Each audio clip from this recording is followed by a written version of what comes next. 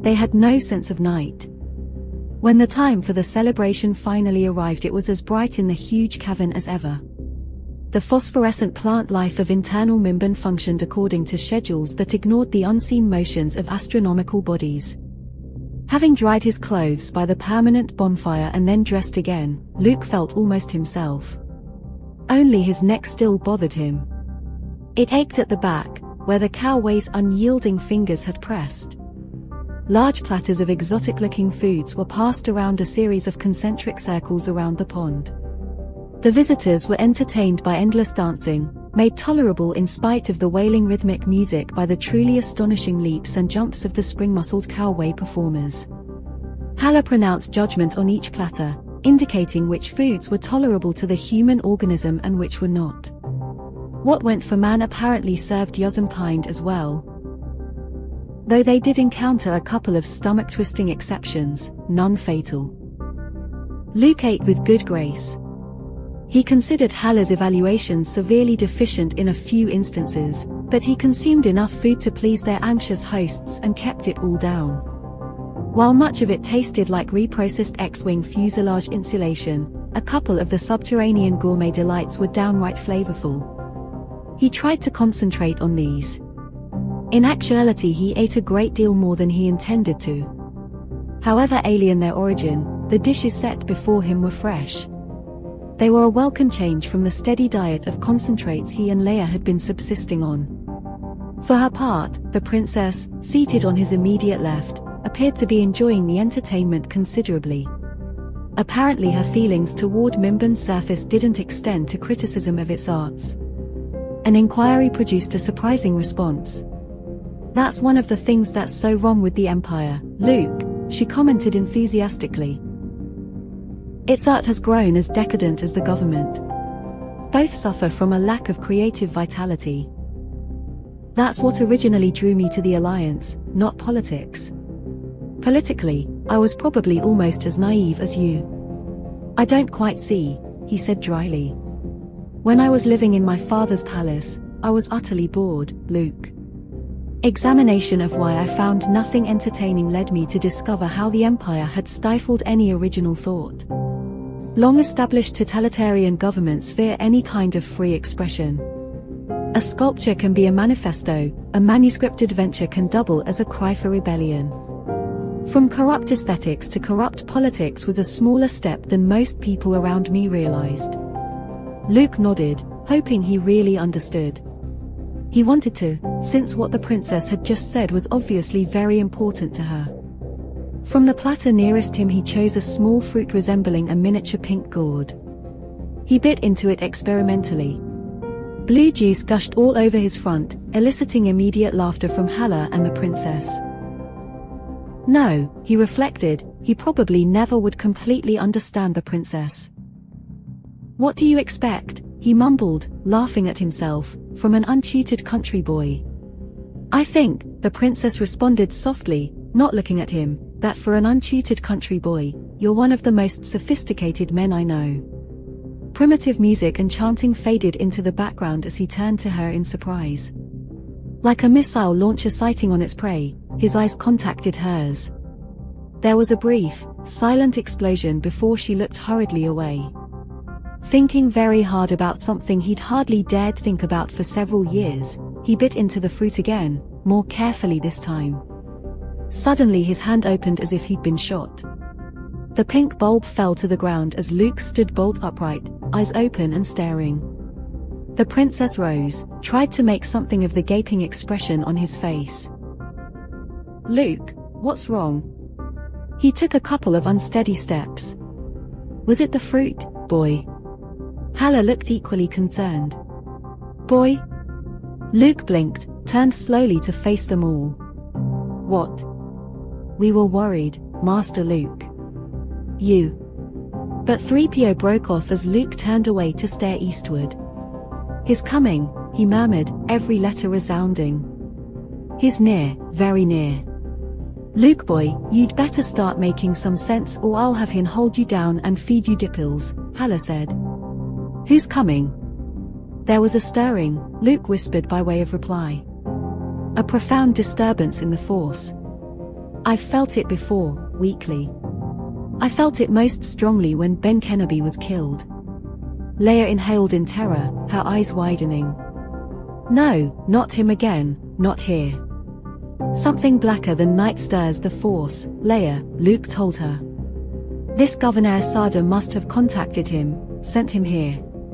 He'd be especially interested in locating you and me. Who would? Hala half shouted in frustration. Lord Darth Vader, Leia mumbled, barely audible. A Dark Lord of the Sith.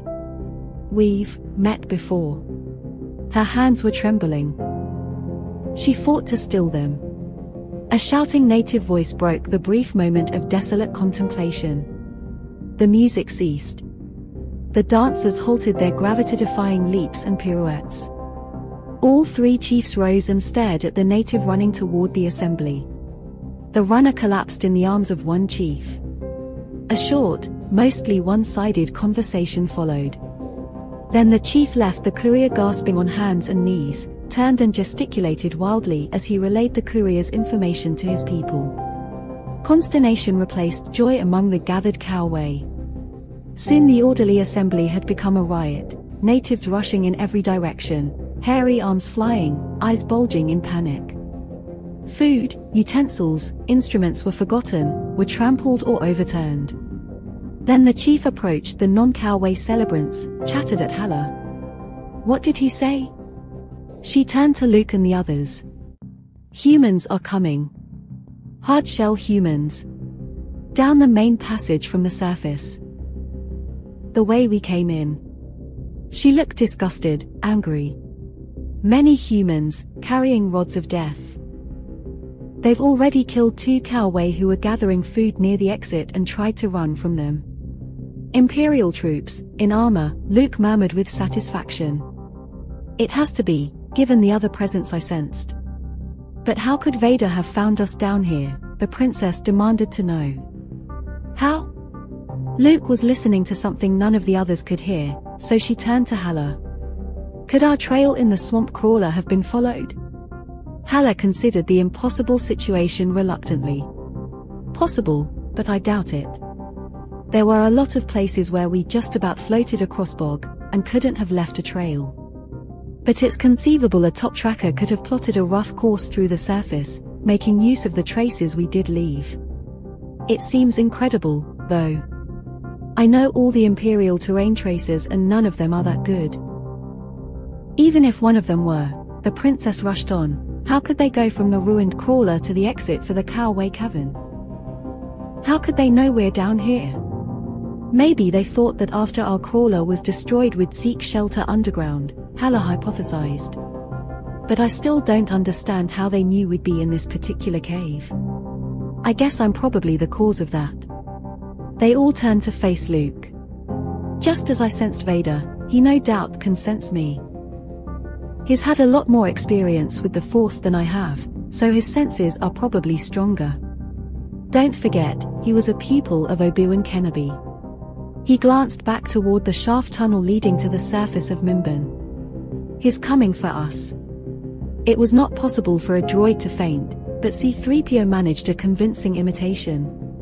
R2 chided his companion. R2's right, 3PO, said Luke. Turning yourself off won't help anyone.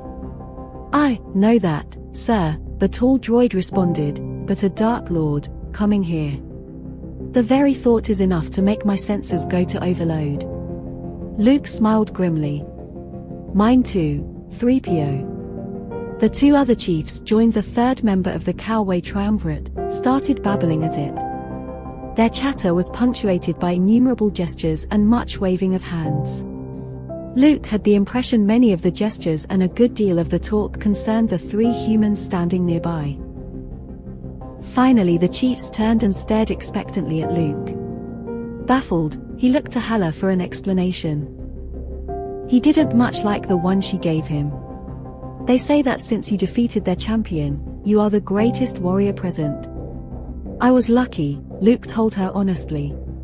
They don't understand luck, Hala replied. Only results. Luke shifted from one position to another. The unswerving stares of the three chiefs were making him acutely uncomfortable. Well, what do they expect me to do? They're not thinking of fighting, are they? Axes and spears against power rifles. The differences may be great technologically, the princess countered, eyeing him hard, but I wouldn't sell these people short anywhere else. They caught two full-grown Yuzum without any sophisticated devices. I doubt a group of humans could have done better. And they know these passageways and tunnels, Luke. They know where the sinkholes are as opposed to solid ground. The Force isn't a geological phenomenon. Maybe we have a chance. The cow'd be better off negotiating, Luke mumbled, unconvinced. Sorry, Luke boy, Hala apologized, after a brief exchange with one of the chiefs. An invasion in force is different from a couple of wanderers showing up. They want to fight. Kanu, she smiled, will judge. I wish I had your confidence in Aboriginal jurisprudence, Hala. Don't fight it, boy. Old Kanu did okay by you, didn't he? Luke, the princess pleaded, we have no place to run to. You just said so yourself. If Vader knows you're here, then he probably knows I'm with you. He won't stop until he... She hesitated, cleared her throat and went on. He won't stop, Luke. Even if he has to follow us to the center of Mimban. You know that. We've no choice. We have to fight. Maybe we do, he admitted, but the cow'd don't. They will whether you do or not, Luke, Hala assured him. We've already claimed we're against what the mining consortium here stands for. The chiefs want us to show them we mean it. Luke's thoughts raced crazily through his brain. Occasionally two or three would run into each other, creating further head havoc and making him wish only for a nice, quiet place to hide. But he was tired of running. Now that he reflected on it, they'd been running, Leia and he, ever since they'd touched the soil of this planet. He grew aware that Hala, Leia and the three cow'd leaders were all anxiously awaiting some response from him. The princess's expression was unreadable. Naturally, he made the only decision he could. In the frenzy of preparation that ensued, Luke discovered that the cow'd were not as helpless as he'd feared. So it was not too surprising to learn that the natives had experienced previous attacks from above before now, both from predatory carnivores and from other primitive tribes. Most of the time Luke found himself looking on in admiration as the cow'd readied themselves to counter the human invasion, rather than proposing suggestions of his own. They went about their preparations with enthusiasm and a grim delight. Luke was thankful for both their competence and attitude. It alleviated a little of his principal concern, the fear that hundreds of cow'd might die in defense of the princess and himself. It was a good feeling to learn that they shared his anger at the shiner-suited figures descending from above. Thanks to the tactics being employed by the Imperials, Luke discovered that the princess was too furious to be really frightened. He tried to encourage her anger. Anything that kept her from thinking of Vader was worthwhile. Using energy weapons on primitive sentience, she muttered in outrage. Another gross violation of the original Imperial Charter. Another reason for the Alliance to fight on. The cow'd wouldn't think much of your emoting, young lady, Hala called out from nearby, since they consider us the primitives. And judging by the way Grammel and his toadies have behaved toward the local races, sociologically I'd have to side with our subsurface friends. As the defenders polished their strategy for the coming assault, Luke and the princess found themselves reduced to explaining the capabilities and limitations of the weapons all were likely to face. At least, he mused, it wasn't to be all axes and spears.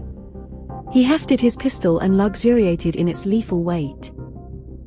It had been one of the weapons taken from Hala and the Yuzum on their capture, now returned to them. Hin had promptly turned and handed his energy rifle to the princess. He explained to Luke that he felt more comfortable with the enormous axe the cow'd had provided for him. Key's attitude was more civilized, and he elected to hang on to his rifle. Or perhaps civilized wasn't the right word. He was helping with the emplacement of a net when a reverberating crackle echoed like a thunderbolt down the winding approach tunnel. According to Haller, the invaders were at present about halfway between the cavern city and the surface exit. E11 Trooper Rifle, the princess commented expertly, as the last echoes of the shot died away, quarter-centimeter aperture, continuous fire on low power only. She fought to shift the heavy weapon Hin had given her to a more comfortable ready position. While their identification of the source of that roar was somewhat less precise than the princess's, the cowway recognized its ominousness. They embarked on a final frenzy of preparation. A call came from a series of spread-out forward scouts. Cowway started to vanish before Luke's eyes, moving, jumping, secreting themselves where no hiding place seemed possible. They disappeared into crevices and cracks, into the ground, slipped into holes in the cave ceiling, froze behind false flowerstone curtains. Luke and the princess hurried to join up with Haller. Both Yuzum were moving to their predetermined positions, mingling with the less concealed cowway. The two droids concealed themselves out of firing range. Haller concluded her conversation with one of the three chiefs, turned to greet them. "How many?" was Luke's first question. "The scouts aren't sure," she told them. "For one thing, the Imperials have advanced hunters out, too. That was the source of the shot we all heard. Also, they're backed up through the cave. But if I have cowway numerology figured right, they think 70 at least." "All on foot?" the princess inquired. "Yes. They've no choice, which is good for us. The tunnel is too choked with rubble and too narrow in many places for even a small personnel carrier to slip through." "That's something," Luke observed, trying to bolster his own spirits as much as anyone else's. "We won't have to cope with mobile armor or heavy weapons." Haller chuckled. "Why would Grammel think they'd be needed? Not against our poor primitive cowway, certainly. 60, 70 Imperial troops equipped with energy weapons and personal armor ought to be sufficient to capture a few poorly armed fugitives." Sarcasm aside, Luke pointed out unarguably, "It's going to take more than bravery and courage to keep this from turning into a massacre of our friends." "I'd argue with you, Luke boy," the old woman murmured pleasantly. "Give me bravery and courage in a time. Just give me one clear shot at Vader," the princess snarled, her hands tightening on the rifle stock.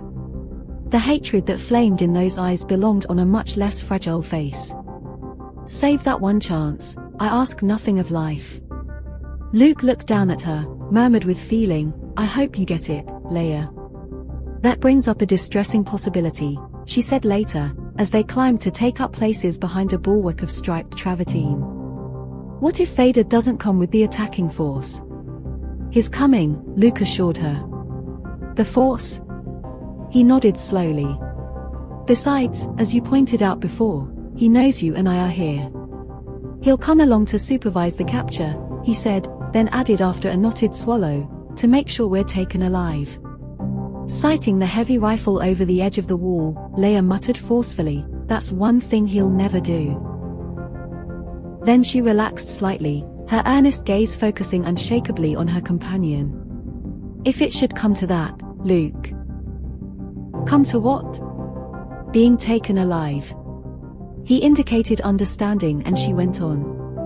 "Promise me that out of any feeling you have for the rebellion, out of any feeling you might have for me, that you'll put that saber at your hip to my throat." Luke stared at her uncomfortably. "Leia, I swear it," she demanded, her voice that of a steel kitten. Luke mumbled something that satisfied her. They became aware a cowway was calling to them softly from above. Haller looked down from her position high on the cave wall to their left. "Don't you two ever shut up? Hush now, children, company's coming." Silence reigned supreme in the tunnel. Luke strained till the muscles in back of his eyes hurt, but the cowway concealment was perfect.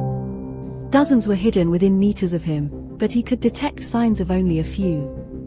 Close by and evident were only Leia, Haller, and Key. The muzzle of his rifle protruding like a broken stone from between a pair of huge stalagmites. Of him there was no sign. So clear and still was the dead air of the tunnel that Luke heard the metallic pad-pad of the first Imperial troops before he could see them. Shortly thereafter, the familiar robot-like forms came into view.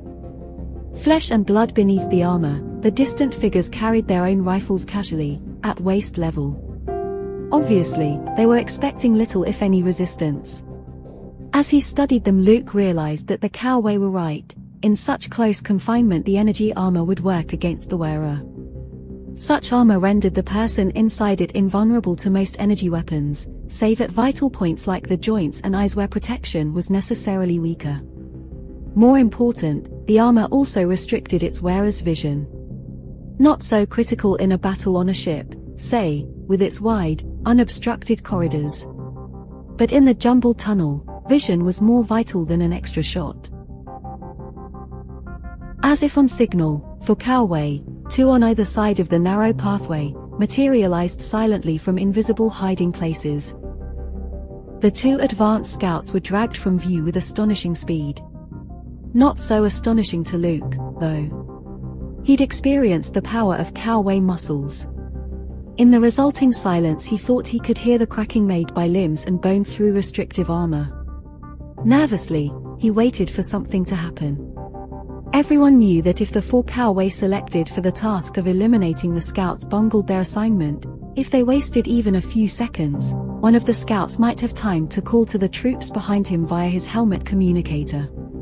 Surprise, the defender's most potent weapon, would be lost. He was still waiting when the single Cowway slipped up behind him, so quietly that Luke almost exclaimed aloud. The native made a quieting sound, performed a gesture with its facial muscles which might have been a smile, and vanished as silently as it had come. It left behind two rifles and two pistols, the arms carried by the ambushed Imperial scouts. Luke regarded the little arsenal joyfully. Slipping completely out of sight behind the travertine wall, he disengaged the power pack from one of the rifles and used it to bring his lightsaber up to maximum charge. Then he traded his pistol for a fresh one, resumed his place next to the vigilant princess. "We ought to get the other rifle to him," he whispered to her, watching the tunnel. "No time," she disagreed reasonably. "No telling where he is now. Can't risk it." "I suppose you're right." He glanced down at the still half-charged rifle and its fully charged duplicate, plus the pair of pistols. "At least we'll be well armed for a while longer than I thought." The rhythmic tread of metal-clad feet pounding rock finally reached them. All thoughts of conversation vanished as the main body of troops hove into view. They were marching cautiously, 3 and 4 abreast, as they rounded the same narrow place the two ill-fated scouts had entered moments before. The phosphorescent blue-yellow light of the growths in the tunnel gleamed off slick armor and immaculate weaponry. Closer, closer they came, until Luke was afraid they would march right up to his wall before Hala and the chiefs agreed on the time to attack. A strident, powerful voice boomed out in Cowway. The cavern dissolved into chaos. A waterfall of sound deluged the air where seconds before there had been only silence. Luke felt the noise itself, concentrated and magnified by the cave walls, would be sufficient to paralyze most men. The soldiers caught in the maelstrom were Imperial troops. But they were not the Emperor's palace guard. They were men and women stationed too long on a backward, desolate world where discipline and training relaxed concurrently with morale. The screams of human and Cowway howled through the cave. Bursts of intense light from energy weapons created a berserk cat's cradle of destruction in the bottled-down tunnel. Luke found himself firing the pistol over and over. Next to him came steady, confident thrums as Leia pinched off bursts from the heavy rifle. Higher up, Hala and Ki began pouring a murderous fire down on the mass of confused, densely packed troops. Soon they had to slacken their fire and pick targets with more care, as the Cowway began erupting from beneath cloth concealed with sand to pull startled troopers into hidden pits, or coming out from behind half-stalagmites, or dropping from crevices in the ceiling. Seeing friend and foe inextricably intermingled, Luke charged down the slight slope brandishing saber in one hand and pistol in the other. Despite his admonitions, Leia had discarded her rifle. Pistol in hand, she was rushing after him to join in the hand-to-hand combat. She passed him feet first, her kick all but decapitating a dazed soldier who didn't turn quite fast enough. It was hellishly dangerous in the tunnel, what with energy bolts crackling wildly in all directions. Luke cut through the armored legs of one soldier before the latter could bring his pistol to bear. Without realizing it, he then swung blindly backward. The blue of his saber intersected a beam fired point-blank at him by an Imperial rifle. Turning, he barely had time to utter a silent thanks to Ben Kenobi. The trooper was so shocked at the apparent coincidence of having his shot blocked that he didn't react in time. Thinking something had to be wrong with his weapon, he readjusted it to compensate for the imaginary fault. As he swung it upward again, Luke jabbed him through the sternum. Turning, he plunged back into the thickest fighting. He was hunting for one figure. It finally showed itself, standing aloof near the rear of the fighting crowd. Vader! Darth Vader! A wounded trooper charged him and he had to pause to deal with the more immediate threat. But the Dark Lord had heard him. Surprised, the giant black shape activated his own saber and strode into the mob, trying to cut his way clear to Luke. The princess was also trying to fight her way through the crowd. But she was not heading for Vader. Instead, she was moving toward a stalagmite shattered at the top, a she-falcon flying for her prey perch. Under the direction of Captain Supervisor Grammel, about 10 of the troopers climbed for high ground, intending to set up a covering fire the entire length of the tunnel. They achieved the summit of the small ridge and were lining up their weapons on the crowd below. Like hairy projectiles, Hin and several cow-ways dropped from hiding places above. Roaring with delight, the huge Yuzum grabbed 2 of the armored troops at once, banged them together until their armor started to crack at the joints. Meanwhile, the muscular cow-way wreaked havoc among the other soldiers. Vader paused in the midst of his fighting, angrily evaluated the way the battle was going. He shook a threatening fist in Luke's general direction, then turned to the shaken officer nearby. Grammel! Reform all survivors at the surface. Yes, my lord, the distraught Captain Supervisor acknowledged. Using his multiple-channel helmet unit, he signaled the retreat to his remaining troops. Small clumps of soldiers began to break contact with the cow-ways, started rushing for the surface. Luke was startled to see how few remained. The soldiers were pulling back in good order. At that point, one of the cow-way chiefs hiding high above rose and signaled. His order was relayed up the tunnel from one concealed native to the next. Several cow-way pulled on a vine cable. Their action sent a pinned stalactite weighing several tons plunging from its eons-old growing place. It landed with a titanic crash. Half a dozen soldiers were mashed beneath it. Further reduced in number, the troopers started to panic, to throw down their weapons and sprint up the passageway as fast as their armor would permit them. Most of them ran under the nets which waiting cow-way dropped on them from above.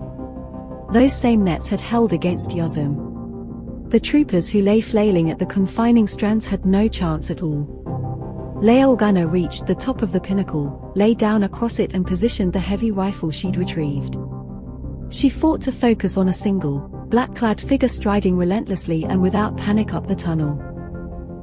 Vader was surrounded by Grammel and a few remaining soldiers. She couldn't wait. Soon the Dark Lord would pass from sight. As she activated the trigger, Vader turned and gestured to the several troops lagging behind.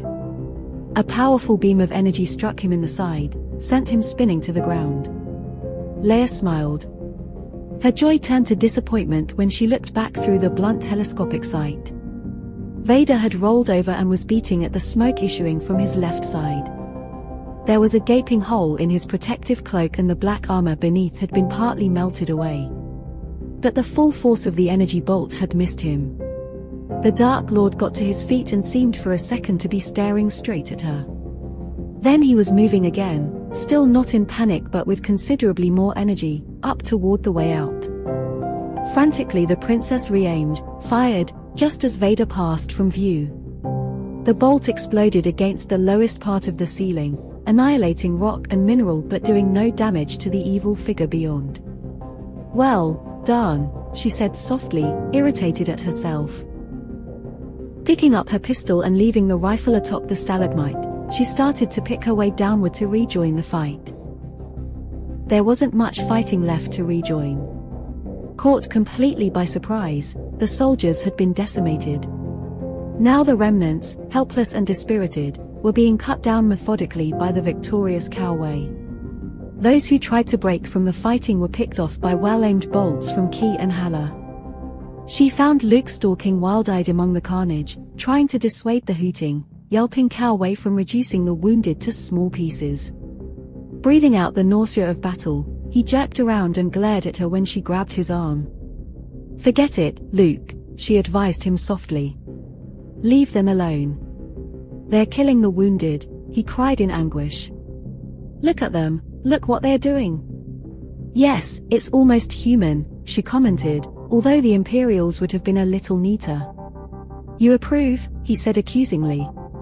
She didn't reply, merely stared back at him until he sagged, utterly worn out and saddened. "I'm sorry, Luke," she told him gently, "but there's very little in this universe that rises above the mean and petty. Maybe the stars themselves. Come," she urged him with a cheering smile, "let's find Hin and Key and Hala and the droids and celebrate." "You go," he told her, pulling his arm free authoritatively but without answer. "There's nothing here I want to celebrate." She looked after him as he went striding off through the residue of battle, ignoring the cowway intent on their massacre, drowning in his own unknowable thoughts.